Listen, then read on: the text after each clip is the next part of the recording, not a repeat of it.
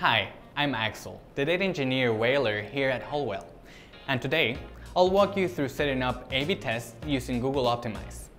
Google Optimize is a free website optimization tool that can help your nonprofit increase conversion rates on the actions that matter most to you. We've already gone over A/B testing strategy in this video over here. Now, we'll be getting down to brass tacks. I'll be showing you how to set up different targeting options in order to A/B test a donation page, including how to create an experience, add a variant, update the page through the variants editor, set audience targeting based on device, location, users who have seen certain Google ad campaigns, ad groups, keywords, or UTM parameters, and read experiment results during and after the test to select a winner. Let's start by creating a new experience. Remember to give it a name that will make it easy to remember and find. We also need to add the URL path of the page where we will be running the test. In this case, it will be for our support form. The type of experience helps Optimize to provide us with the options related to our needs. For example, personalization is meant to apply changes that will be long-lasting for a specific target audience, usually after we have A/B tested. We will select the A/B test experience since we want to evaluate a hypothesis. Once the experience is created, we can see we are provided with a draft and settings options to create our test. We will start by adding a variant. A variant will be a version of that page where we will be adding our changes and updates if we have more than one hypothesis to test. This also helps us compare results between different variants and the original as well. Keep in mind that in most cases, it is recommended to test one variant at a time for clearer results. Now that we have a variant, we click Edit to create the changes we're interested in testing. In this case, we believe a drop-down would do better on mobile than checkboxes.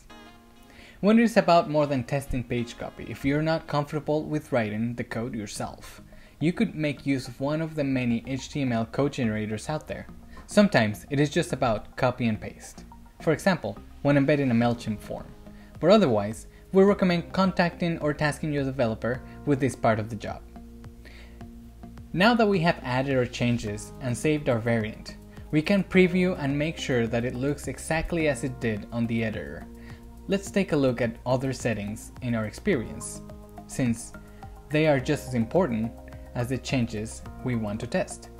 Sometimes the page is not only in one place. Sometimes we have the same type of page in multiple places, like staff profiles, for example. In that case, page targeting helps us make sure that the change can be made to all relevant places in our site. We can filter by the URL, the host, path, and even by a fragment of the URL. This allows us to check for a condition on the value we want to check for.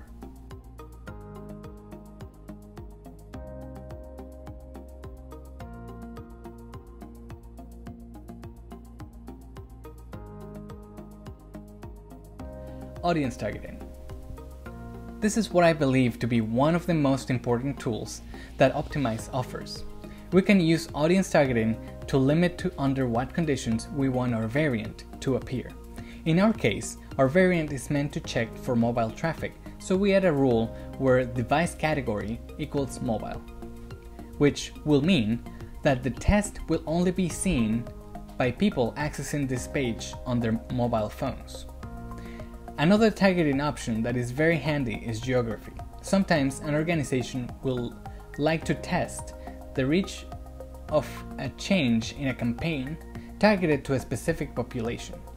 Geography allows us to limit our test within the confines of a city, region, metro area, and even a country. In our case, we do not need to limit this. But it is worth giving a few honorary mentions to other filters before we continue. Google Ads. If we are using Google advertising, either paid or from a grant, we can control our test to target traffic coming from campaign, a specific ad group, or keyword. UTM parameters. UTM parameters will help us narrow traffic that comes from links where we had set UTM parameters that fulfill the condition in our rule. This is particularly helpful if we have special email campaigns that lead to a donation page and we notice any drop-offs on follow-through. Then we can test how we can improve the form for those future donors coming from email. Measurement and objectives. It is recommended to link your Google Analytics account and related view to take the utmost advantage of the metrics that Google Optimize provide. This will also allow us to select experiment objectives, which are meant to help measure the success of our test by quantifying each interaction. If we have a goal in our analytics that is already related to our test's functionality, like form submissions, we could use that here. Or we could decide to create an event for our test under the Create Custom option.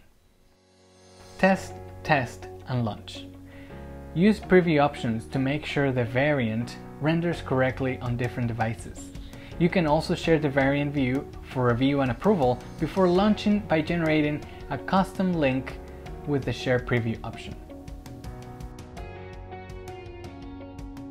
At last, before we set our test live, we have to make sure that our experiences settings are properly configured.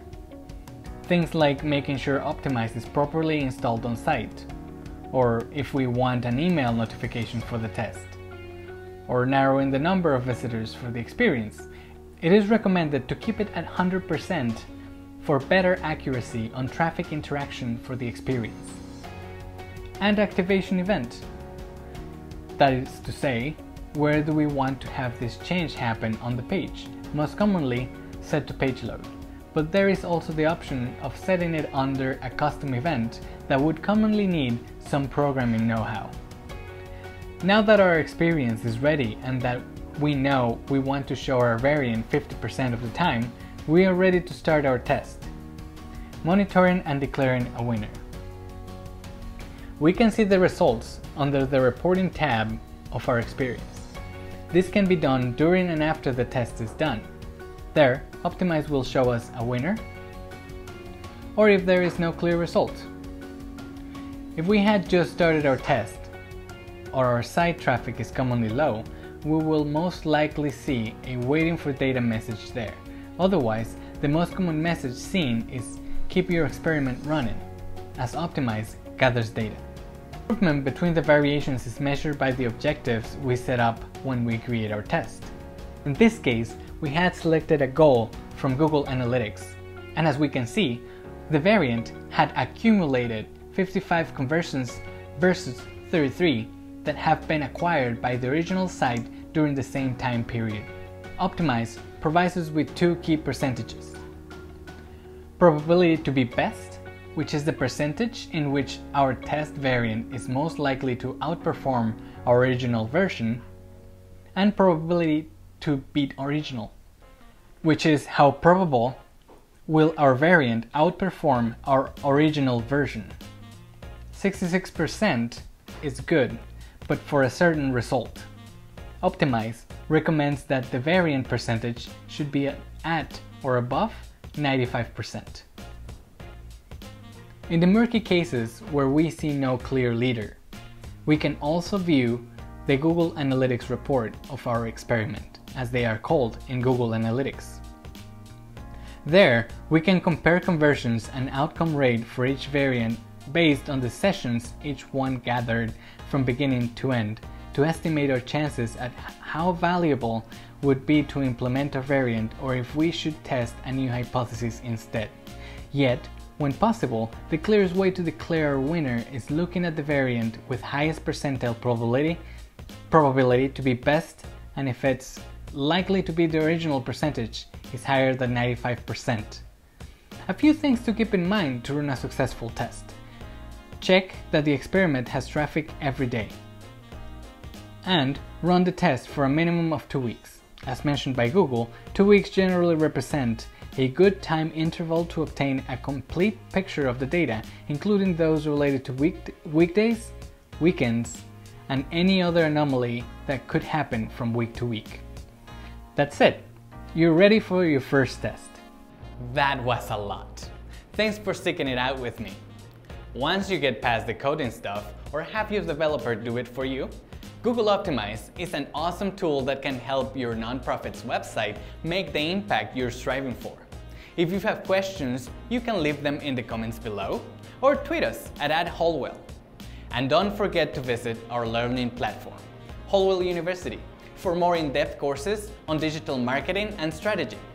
Thanks for watching. Until next time.